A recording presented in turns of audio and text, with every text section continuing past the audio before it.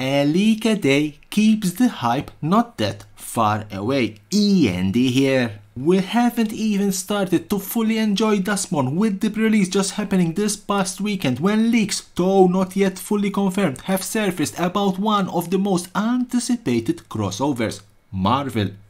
While we cannot say for certain if these leaks are genuine, they appear credible to me. It also feels like an intentional move to generate early craziness, potentially paving the way for Wizards of the Coast to ramp up the hype.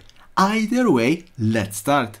And I want to start with my favorite, Wolverine best there is for 1/1 red and 1 green to 2 unrivaled lethality. Double all damage Wolverine would deal. At the beginning of each end step, if Wolverine dealt damage to another creature this turn, put a +1/+1 counter on it. For 1 and 1 green, regenerate Wolverine.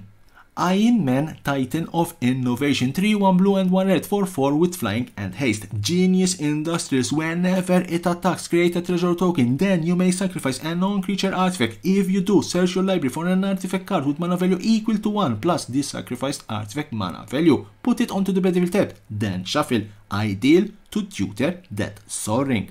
Black Panther, Wakandan King for 1 green and 1 white to 2 with first strike. Surveil the realm whenever it or another creature you control enters the battlefield. Put a +1/+1 counter on target land you control. Mind Vibranium, 3 generic mana, move all +1/+1 counters from target land you control onto target creature. If one or more +1/+1 counters are moved this way, you gain that much life and draw a card.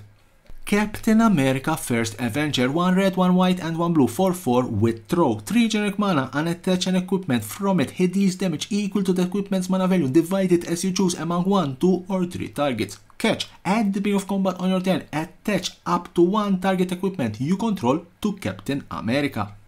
Last but not least, Teferi's Protection, one of the most played cards in Commander.